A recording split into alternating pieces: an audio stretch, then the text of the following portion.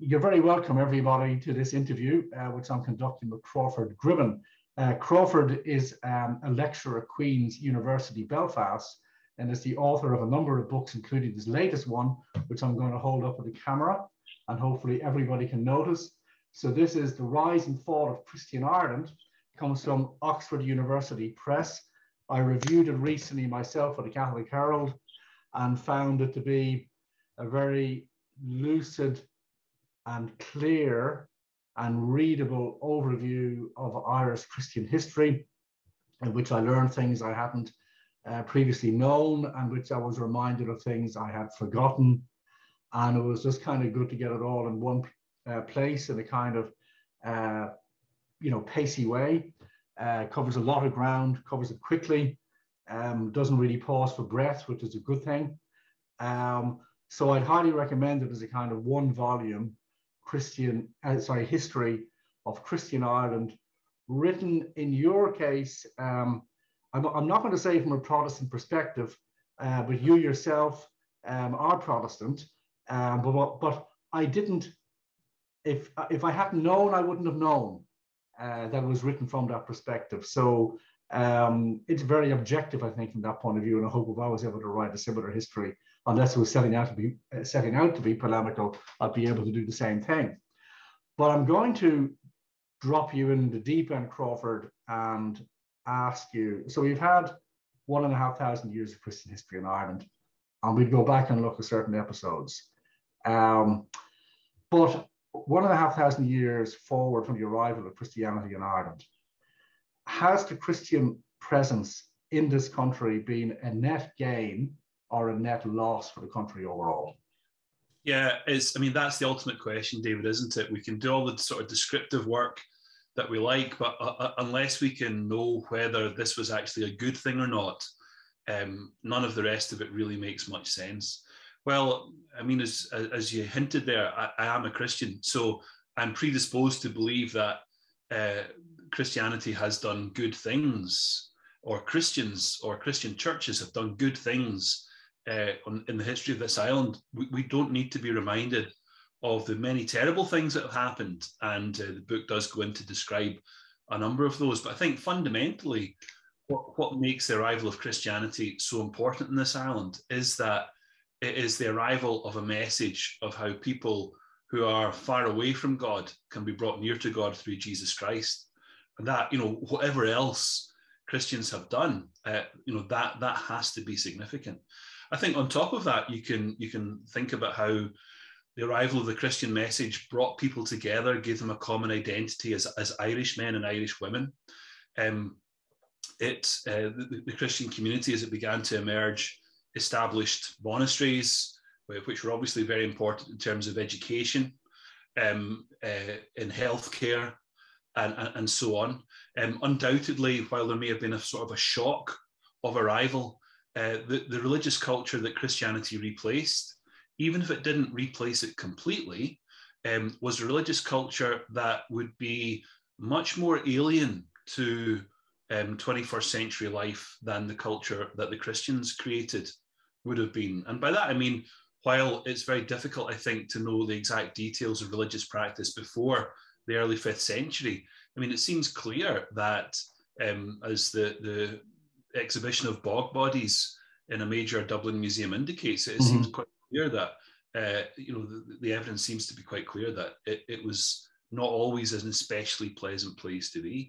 I think that, the sort of Celtic Twilight movement that began in the late 19th, early 20th century, and its modern day successors, has somewhat sentimentalized the older forms of religious practice. But I think it's clear from archaeological discoveries that it was not necessarily sweetness and light. It wasn't necessarily a message of loving your neighbor as yourself. And it certainly wasn't a message about how to know God through Jesus Christ, which is the big message of Christianity itself. So overall, it's a complicated question. I think that there are obviously some, really, really terrible things that have happened, either done by Christians or in the name of the church. But I think for those reasons, fundamentally, for the discovery of God through Jesus Christ, I think is overall a positive story. I mean, the Celts had human sacrifice, right?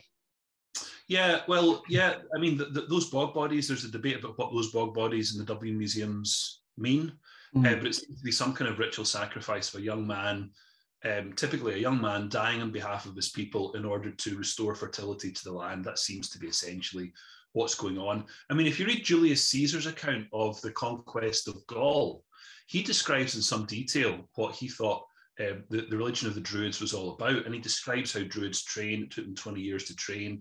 Both men and women could become Druids. Their whole religious practice was based on these kind of sacred mysteries. But fundamental to that religion, he claims, was the construction of giant wicker men who would be filled with human beings and with animals and then set alight. And that's, he says that's part of the religion of the Celts. Whether that happened in Ireland, we don't know, but certainly we do know from the discovery of these bog bodies that a different kind of human sacrifice was definitely taking place. There was a horror film from the early 70s with Christopher Lee called The Wicker Man. Yeah. I don't know if you ever heard of that. It was filmed actually just down the road where I grew up in Ayrshire. Okay, so there you go. Yeah, I remember at the end of that movie, and it was just horrifying. You know what happens to poor old, I think it was Edward Woodward, was playing the investigating cop for some murder. So, I mean, like I've been reading a number of books in the last couple of years about Christian legacy in general in the West. One is called Dominion by Tom Holland. And Tom Holland is probably what you describe as a kind of Christian agnostic, by which I mean Christian sympathetic, but doesn't believe the metaphysical claims. There's a fellow called Larry Siedentop, formerly of Oxford University, one called Inventing the Individual. And there's a more recent one called The Weirdest People in the World by a Harvard anthropologist. And WEIRD stands for Western Educated, Industrial, Rich, Democratic. And it kind of charts how Western people have become so individualistic compared to the rest of the world. And it puts it all down to Christianity. And how the West developed is largely because of Christianity. But one of the things that struck me when the pandemic broke out, because you're reading about Wuhan and how it broke out there, and the first ever hospital in Wuhan was founded by Christian missionaries. So I think a lot of the Christian legacy we take for granted. We think like hospitals would have simply arisen in the natural course of the development of any civilization. But it turns out that's just not the case at all. So the Christian injunction, to clothe the naked, feed the hungry, look after the sick, which might have been happening at a clan level, doesn't seem to be happening above that. So this and the welfare state is part of the Christian legacy, all taken for granted now. And we seem to think that would have happened anyway, but actually not necessarily. Because again, if you look at other civilizations, they weren't developing many of these things. So I think we can overlook this. But let's just go back more or less to the start. And can you describe why St. Patrick, I mean, even though Christianity didn't take total root in Ireland in its time, it began to take root in a pretty big way. Why do you think that's so? Yeah, I mean, I think that's a really good question, David. And I don't know that we necessarily are able to answer it very clearly. And that's because Patrick is one of a tiny number of early Christians who really explains what he's doing, what he's about, what he believes, and so on. And, he tells us in his confession there that, he's baptized thousands of people, and that many hundreds of the younger people of the leading families in the island have been become chaste virgins for Christ, monks or nuns, variously. So obviously, the number of baptisms, if we take that for granted, if we take that at face value, that there was a huge impact within the 5th century.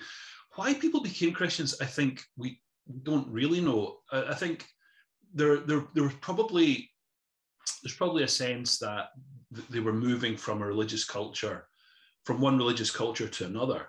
But the new religious culture that they were moving to, in some ways, I think had a very difficult sell in Ireland, because Palladius initially, Patrick that followed him, and those who came with Patrick, were moving with a message that whose reputation was bound up with the Roman Empire. For the previous, really since the end of the 4th century, the Christian religion had become a dominant force in the Roman Empire. But in 410, Rome gets sacked, and the Roman army is moving out of Britain back to take part in the civil wars that really herald the end of of that phase of the Roman Empire.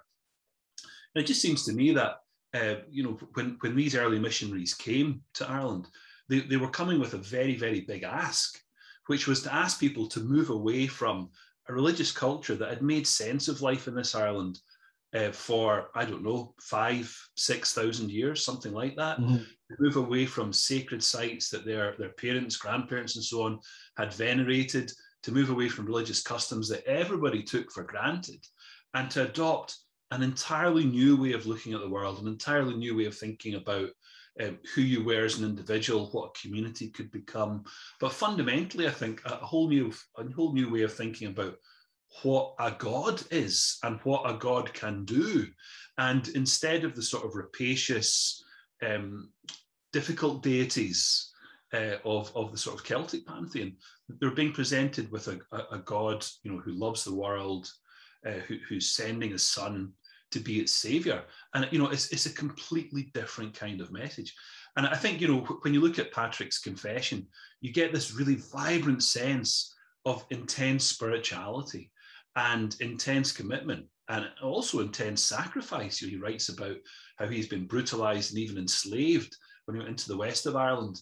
He was living at times in fear of death. But yet what drives this is this very moving and almost visceral sense of encounter with God, and also this really dominating expectation that Jesus Christ is about to return, and that the evidence for that is that the gospel has gone to the very ends of the earth. Mm-hmm. In this case, the westernmost island known at that point, with the exception perhaps of Iceland. So I think there's lots of things. It's very difficult. I think it's very difficult to know why ordinary people were converting. But I think we can get a sense from Patrick's writing of some of the drivers that were pushing that mission forward, and the really extraordinary commitment that he put into spreading that message. Can you describe early Irish monasticism and why it was so successful? Yeah, so one of the things that makes the Irish Church really distinct in the early centuries is this very strong monastic culture. Elsewhere in the continent, church oversight, church organisation had been routinized, I suppose, by the appointment of bishops in major urban centres. In Ireland, there were no major urban centres, and so the church had to look to a different strategy to organise itself and to provide for pastoral training, theological training, pastoral care, healthcare, education, and so on and so on. And so, the monasteries then become this really, really important laboratory of ideas, opinions, art, creativity, healthcare, and so on. And these monasteries, they seem to be based often in sites that are already sites of some significance in the older cosmology. A lot of them are based at borders between kingdoms. There's about 150 different kingdoms in Ireland in the 5th century. These monastic communities seem to be based strategically, almost as if to negotiate relationships between kingdoms. And then, of course, you've got another form of monasticism that takes off a little bit later, when monks who may prefer a quieter life are heading off to places like Skellig Michael, to be inaccessible, and there to give their lives to prayer and other kinds of scriptural scholarship. But the monasteries, I think, in Ireland become really, really important. They're associated with various founding fathers or mothers. The Columba network, there's a network that's based very much in Patrick, another one that's based around Kildare, around the cult of St. Bridget. And these become really important networks for pushing the message of Christ far beyond the shores of this island. Columba famously, whose 1500th birthday we celebrate this year, establishes a monastery on Iona, from which the Iona Institute takes its name, and from Iona, sets out to conquer Scotland with the gospel. And, you know, Iona may look like really remote today, this tiny island off another island of Mull. But in the 5th, 6th century, it's really strategically located because it's right on a major sea highway. And also it's ideally located for sailing up that sequence of lochs, up the Great Glen that takes us to modern day Inverness. And if you go right the way up there and drive up to Rossshire, east of Ross, and visit Port Mahomet, you'll see there archaeological remains of a Columban monastery, a very small monastic community, probably smaller than most of the houses that we have in Ireland at the moment. But that becomes a little base for working out in a life of prayer and service and study and worship, of working out how Christianity is going to impact the Picts. And, you know, we know nothing about the Picts hardly. We've got archaeological remains. We don't know how to interpret them. We don't know what their swirls mean. Another completely pre-literate culture. But yet we know from archaeological digs at Port Mahomet and elsewhere that Christianity really becomes intertwined with that culture and begins to give it some visible expression. Other monks, just on that, other monks set up bases even further north, Shetland, Faroe, even Iceland. And there are stories in the Viking sagas that when the first Vikings arrive in Iceland, they discover it's already been populated by Irish monks who are known in the mythology as the Papa, as the fathers. So they're everywhere. Yeah, no, it's amazing, all right. And what tough and hardy people they must have been to do what they did, and the risks to life that they were taking all the time, the kind of deep commitment involved, and the amazing legacy that they left behind. So if we go back to my first question about, you know, was it a net loss or a net gain? I mean, like even the worst critics of Christianity in Ireland would accept that the monasteries were an amazing achievement and spread their influence far and wide, and were, you know, centres of learning and kept a lot of learning, and that again, even people who have otherwise rejected Christianity would regard as important. Now, of course, the monasteries in Ireland are developing in their own way and pretty independently of Rome. And that's probably partly because, well, we were outside the Roman Empire and we have been doing our own thing for a very long time, and we continue to do this. So describe the process by which Irish Christianity becomes more Roman, if you like, and more mainstream. Yeah, that's a great question. It's a question that historians have really debated for many centuries. The question of whether the early Irish church was independent of Rome or not. I don't think it's really possible to say that any national church is independent of Rome in this period, because these national churches believed in being Catholic, small c, let's say, small c Catholic. They believed in doing things together, and they had a sense that they were part of a world, a continental-wide, an international Christian community that wanted to walk together. And I think that's a very important thing to recognize. But even recognizing that, we still also have to balance against that the fact that the Irish church had a different way, for example, of calculating the date of Easter. It had different monastic networks than those that were being promoted on the continent and so on. And really from the 7th century onwards, there's a real pressure on the Irish church to have it adopt the liturgical calendar of the European church. And it does take time.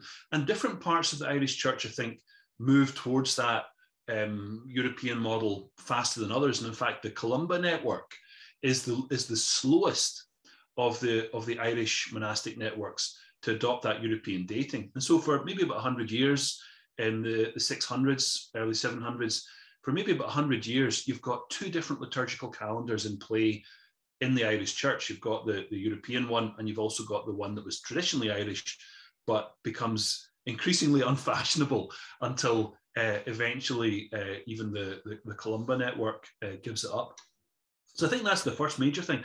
The second major attempt to Catholicize, with a capital C, the Irish church comes really in the late 11th, 12th century, when St. Malachy comes back from a visit he has made to Rome. He's met Bernard of Clairvaux. He's been really inspired. He's an Archbishop of Armagh, right? Yeah, Archbishop of Armagh. And he's really inspired by what he has seen of the glory of European Christendom. And he comes back to Ireland, and he's a little bit embarrassed by the kind of ad hoc nature, improvised, idiosyncratic nature of so many influential parts of the Irish Church. And he sets out then to advance what's called the Gregorian Reformation. Sorry, Crawford, if I can say, there's a constant pattern there which you're describing in Irish history, which is that we often consider ourselves to be backward and kind of outside the European mainstream. And then over time, there's various attempts to make us, quote unquote, less backward. And in a sense, that's an early attempt. Well, I'm not going to use the word overcompensation. I'll let someone else use that. Yeah. But I think that's true. And in many ways, it's ironic, I think, that Malachy, if I remember correctly, St. Malachy is the first Irish Christian to become a saint. But he's also one of the most critical of the church that he represents. So really, it's the early 12th century that that he sets out really to eradicate what had been typical of Irish Christianity up to that point. So the old monastic orders are suppressed, European orders, the Cistercians and so on, are introduced, and that of course leads to some difficulties when orders like the Knights Templar or the Knights Hospitaller begin to take up positions. But that occurs, I think, largely as a consequence of the Norman invasion, which is immediately in the back of that as well. I was saying in the review of your book in the Catholic Herald that there's a sense in which, and I know this is a little bit simplistic, that the Catholic Church in those days was a little bit analogous to the EU today, and so Ireland was kind of semi-attached to this EU, if you like, Rome wanted the church to become more centralized and more uniform, in the same way maybe Brussels wants European laws to become more uniform, and you get this kind of federal system, which is kind of growing all the time. I'm not saying this to either have a go at the EU or support the EU. I'm just kind of saying it as a kind of factual thing, that there seems again through history to have been these kind of centralizing and decentralizing tendencies, and the centralizing tendencies once upon a time were centered on Rome, and now today they're centered on Brussels, and of course Britain in the past broke with Rome and then it broke with Brussels. They kind of do its own thing. So you see all kinds of interesting echoes the whole time happening through history in various kind of ways, and I just find that kind of interesting. Let's fast forward a bit more, and the arrival of the English in Ireland, who are obviously Catholic, but then later we end up with a Protestant power represented by England. And what do you think was the impact of Protestantism when it first arrives upon this country? Yeah, well, I mean, it's a great question. The answer, I suppose, is quite simple. It made virtually no impact at all, except in legislation and in the exercise of power. So, I suppose there's two major attempts to reform the church in Ireland. One of those, a Catholic attempt in the 12th century, led by Henry II of England, which largely fails. That the Irish church continues to do things its own way, continues to have married clergy, for example, right the way up to the Protestant Reformation in the 16th century. So under Henry VIII in the 16th century, there's a second attempt to reform the Irish church. It also fails. Although ironically, I think you could possibly say that the Irish church only becomes Catholic when Henry VIII is trying to make it Protestant. But that's a kind of a paradox we could maybe talk about at some other point. But, the Protestant Reformation fails in Ireland very, very quickly. It fails because there is no real effort to persuade anyone that the Protestant understanding of the New Testament message is more accurate than the one that's also being offered by the Irish Church, by the Irish Catholic Church. And so there's a survey taken at the very start of the 17th century. This is now about 100 years, well, 80 years after the Reformation begins. A survey is taken, and this survey calculates that in the previous 80 years, only around 120 Irish-born Catholics have converted to the new Reformed faith.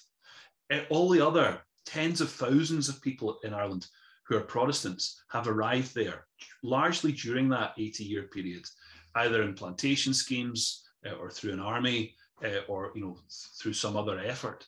So the Protestant Reformation fails, and in some ways, speaking as someone who might recognise that could have been a strength, one of the reasons I think most importantly why it fails is because there's no attempt to provide Bibles in a language that anyone can understand.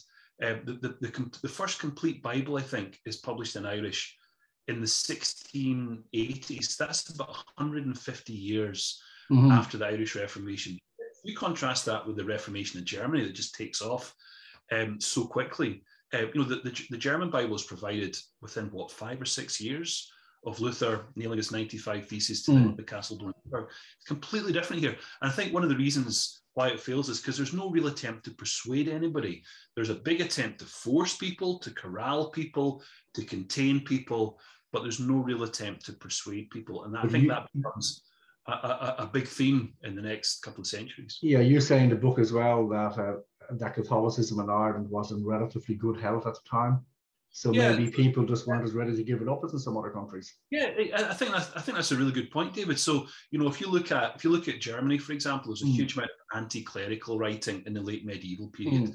So people look at the misbehaviour of priests and they're scandalised by it. Same in England, scandalised by it, writing these polemical, witty, satirical, sarcastic texts to condemn clerical misbehaviour. But in Ireland, because Ireland's always had this tradition of married priests, no one's worried if a priest has a wife and children. Even if it's not a completely regular relationship according to canon law, it might have been a completely regular relationship according to traditional Irish ways of understanding those relationships. It might have been completely normal. And if you look at church records in the late medieval period, early 16th century, the church is doing really, really well in Ireland. No pressure for reform. Nobody's unhappy with it. It's striking that even in the Augustinian order that Martin Luther was part of, and that's an order that really drives, or the personnel of which really drive Protestant Reformation in Europe, even the Augustinians are kind of happy with the way that things are.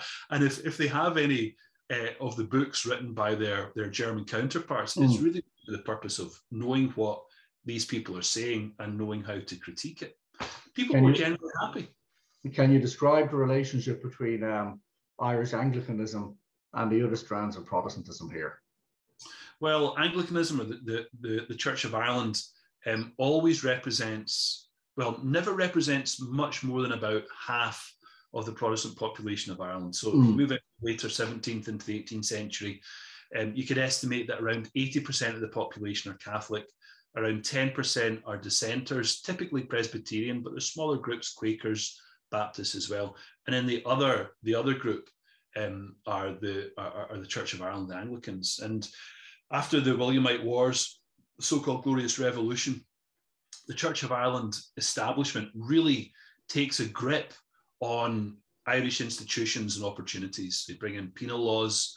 The penal laws are there to make sure that only members of the Church of Ireland can go to university, enter a profession, and become a member of Parliament, and so on and so forth. Those penal laws are applied in different ways, but they're applied both to Protestant dissenters, for example, Presbyterians, and also, obviously, as we know so well, to the great bulk of the population who are Catholics. But the penal laws are not there really designed to convert anybody. In fact, one of the penal laws says that any Irish Catholic who converts to the Church of Ireland and becomes a lawyer cannot practice at the bar for a certain period of time, because there's still a sort of hanging suspicion that the conversion might be, to do with financial reasons or something else. But the penal laws are there really to impoverish the middle class, to impoverish landowners. Yeah. And once you do that, once land transfers are confirmed, once the mass of the population is impoverished, the penal laws are not really applied anymore. They're never designed to eradicate Catholicism. They're designed to impoverish Catholics. They make the public practice of Catholicism very difficult, no doubt about it. Mm-hmm. They do the same for Presbyterians. So, for example, a Presbyterian minister was unable to marry a Presbyterian to a member of a different denomination until 1844. So only in 1844 were Presbyterian marriages recognised. Mm. Correspondingly, Catholic marriages had always been recognised. So the penal laws apply to different groups in different ways, but they are designed to frustrate, to impoverish, in the case of Presbyterians, to make Presbyterian families have children that are legally illegitimate so that property cannot be passed down to them in an easy way. If the Reformation hadn't happened and the English and Scottish settlers that arrived here had been Catholic and had remained so, would in the end those Scottish and Catholic settlers have assimilated in a way they didn't do because of the religious divide? Yeah, that's a really interesting question. It's a kind of a hypothetical question, isn't it? We could look at the arrival of the Normans in the 12th century and recognise there, I think, that that invasion was an invasion of Catholics against Catholics, and it demonstrated extraordinary violence by Catholics against Catholics. Undoubtedly, the wave of migration that comes in the 16th and 17th century complicates that enormously because there is a confessional sectarian dimension to it. But I mean, I think a lot of those wars are not, a lot of the violence there is not really, it's not justified by religion. Well, it's not driven by religious causes. It's often driven, for example, the 1641 rising stroke rebellion, however you want to describe it, is really best understood as a rising of the landless against the new landed orders. And one of the ways we can see that it's really more about economics in the early stage than about religion. One of the ways we prove that is because Scottish settlers joined with the Ulster rebels in October 1641 against English settlers. Now, as the months continued, it became a much simpler, much more straightforward religious contest. But certainly in the early months of that rising, it was much more complicated than that. And we also have evidence, for example, of Irish Catholics joining the Scottish Presbyterian Army that invades in 1642, just as they also sometimes joined the army of Oliver Cromwell in 1649 and afterwards. So it's tempting, and journalists love to do this, I know, especially in the United States. It's tempting to sort of reduce everything to Protestant versus Catholic. Sometimes it has been that way, but I think that there are often other kinds of economic or political operators beneath that, those kinds of tensions are often dressed up as religious tensions, as an easy way, I suppose, to explain what's happening. Yeah, because I guess ethnic tensions can exist even when they share the same faith, and also social class tensions can exist even when they share the same faith. So I'm afraid we have all kinds of ways in which we divide ourselves and then start fighting each other. I mean, that's simply human history. So just to fast forward much more to the present, there are very strong secularizing forces now at work, sometimes aggressive forces, which are kind of beginning to strongly secularize the country. So what do you think is going on there, and where will it end up? Yeah, it's a really interesting question, David. I mean, we're all very aware of the weaknesses of the institutions of the church. I think that's obvious. We don't need to go over that sad and sometimes terrifying story, except to remind everyone that that's a Protestant story as well as a Catholic story, that the abuses are certainly not limited to one denomination. But I think that the weakness of the church is the weakness of the church is being exposed, even as a wider culture around it is much, much less supportive of its institutions or of the claims of its message, and as a much broader cultural movement sweeps across the West. So I think you've got external pressure, which is linked, I think, to the globalization of ideas, new ways of thinking about what it means to be human. But you've also then got the exposure of weakness within the institutions of Christianity itself. And, you know, it's almost like a submarine at extraordinary depth in some ocean trench. I think it's just, you know, I think we're seeing it just gradually begin to collapse as a consequence of the cultural pressures around it. What's going to happen next, I think, is going to be really interesting. The end of the book has got a conclusion that's entirely speculative. Mm-hmm. It's thinking about current trends and how they might work out. My own sense is that while there are, you know, green shoots of growth in some parts of the island, I'm thinking particularly of the Orthodox churches, which seem to be some of the few churches that are keeping growing, largely as a consequence, I think, of immigration, though sometimes also conversion. I think that the bigger story is likely to be one of continuing cultural pressure against Christianity. I suspect that the number of people who continue to identify with a denominational name or to identify as Christians, that number will surely decline and decline until it reaches a kind of a hard core. And in that hard core will be the people who are willing to commit to this identity, this faith, this way of life, irrespective of the cultural forces that are coming in upon them. And I think it's only when we get to that stage that we will be able to say, right, how do we pick ourselves up from this and think about the future? And I think that the future that comes after that will be very, very unlike the kinds of Christian history that we've been used to. I think it'll be a much humbler, much more cautious kind of religious identity. I suspect also it'll be much less institutional, much more lay-led. Mm-hmm. And, you know, I think that will be a strength. I think it will also be a movement of people who are driven by what they read in the Bible and what their experience of reading Scripture has really taught them about what it means to be Christian and to live as a Christian. I think what you're talking about, sorry, go on. It's going to be different, David. I really do think so. I think what you're describing a little bit is what Rod Dreher writes about in the Benedict Option. These kind of creative communities and so on that have learned to survive as a minority and nourish their faith in a culture that's either indifferent or hostile. And sometimes, by the way, you know, actively hostile in the sense that it wants to teach your children entirely different things to what you want them taught, unless you go for the homeschooling option. And even then, by the way, they might crack down because in some countries that ban homeschooling. I noticed in Queensland recently, very recently, they passed a new assisted suicide law that tells Christian institutions, healthcare centres, you must permit assisted suicide on your premises.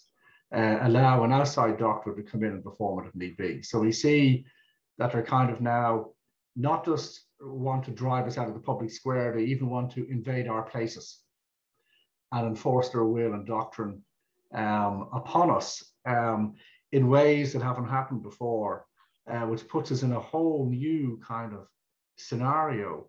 So yeah, I mean, I think, you know, without that kind of Benedict option, we're basically doomed, and we're going to have to, in this part of the world at least, immigration might have something to say about it, of course, because as you say, some of the people coming into this country are from more strongly Christian parts of the world.